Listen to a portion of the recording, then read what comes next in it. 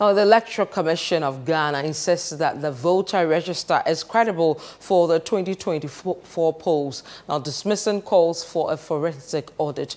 This assertion was made during an Inter-Party Advisory Committee IPAC meeting where the Commission addressed concerns raised by the National Democratic Congress, that's the NDC, regarding the Provisional Voters Register. Hansen Ajiman has more.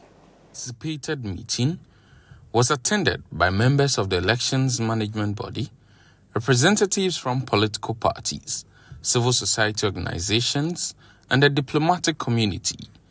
The Commission entered the meeting eager to counter the NDC's concerns and dispel claims about the credibility of the voter register for the upcoming elections. They were hopeful of achieving this in a cordial environment. The NDC has in the past month identified various anomalies in the voter roll following the exhibition of the voter register. Among the issues cited were instances of voters' names allegedly deleted from the register, missing names and unsolicited transfers. Chairperson of the Commission, Jen Mensah, noted during the meeting that such errors are expected to emerge in an exercise like an exhibition. It is important to emphasize that the register in question is a provisional one. As its name suggests, it is a draft. It is not the final voters' register. It is not perfect, and it is not final. The NDC had requested a forensic audit to address these errors, but the Commission stated that such an exercise would be pointless, as they had already corrected the issues through internal mechanisms stipulated by law. Our staff are well trained and have the capacity and the competencies, as well as the skills, to undertake the task of producing a final and credible voters register. We certainly do not require external assistance in our line of work. By way of information, there exist legal and administrative processes that we follow from the registration exercise until the final voters register is produced. During the meeting, a member of the Commission's IT team was given the opportunity to respond directly to the NDC's claims. Dr. Yao Ofori Ejeyi described many of the NDC's concerns as unsubstantiated, particularly regarding the claims of deleted names. This deletion, they said, was due to transfers. In our minds, we can't see how you can delete somebody by transferring them, because transfers are allowed. So you can't delete somebody by transferring them.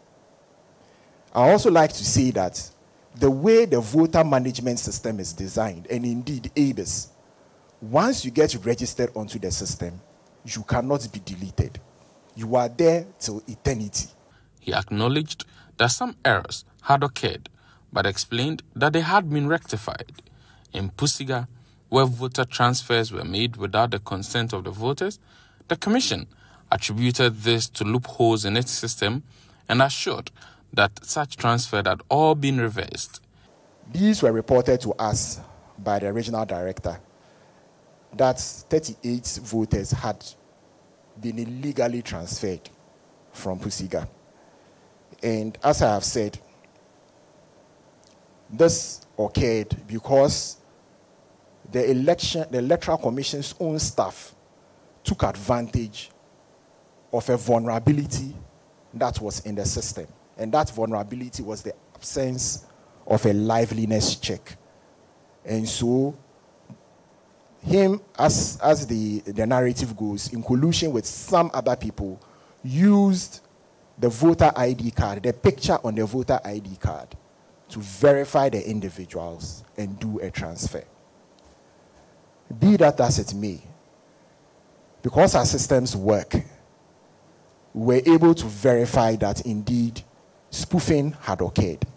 After the Electoral Commission's presentation, political parties were given a chance to respond. The NDC, whose analysis revealed some issues, accused the AC of evading the main solutions to the problems. What we see here is mopping and mopping and mopping. Fixing the leakage is missing. And this is at the heart of our altruistic demand for a forensic audit. This forensic audit is not just about the register. Their counterparts in the NPP referred them to similar concerns raised during the 2016 elections. But at this point, we are asking you, NDC, challenge the presentation by the Electoral Commission and let all of us know. We are asking you, based on 1, 2, 3 names, we are talking about 200,000, we are talking about 300,000, we are talking about 15,000. We want to see those names. If indeed you have it, present for us on this forum for us to see. While the majority of minority parties acknowledged the NDC's advocacy, they also dismissed calls for a forensic audit. Ekia Donko, flag bearer of the Ghana Freedom Party, criticized the NDC for what she sees as deliberate attempts to undermine the Electoral Commission's work.